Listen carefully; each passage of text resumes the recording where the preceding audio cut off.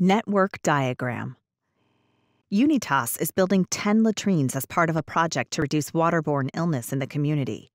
To plan the project, they need to accurately estimate how long the work for the project will take.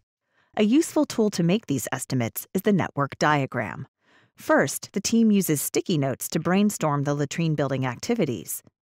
Build a latrine cap, dig a hole, install the latrine cap, build the outer structure.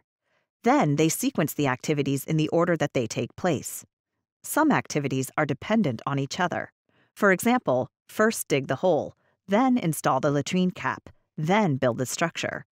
Other activities can be done simultaneously. For example, while one group digs the hole, another group can build the latrine cap.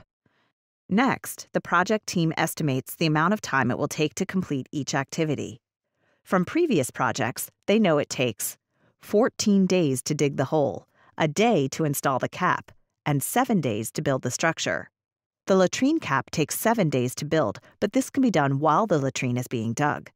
Once they know how long each activity will take, the team identifies the diagram's longest activity string, also known as the critical path, from start to finish. The critical path identifies the shortest possible project calendar. In this case, the latrines will take at least 22 days to build.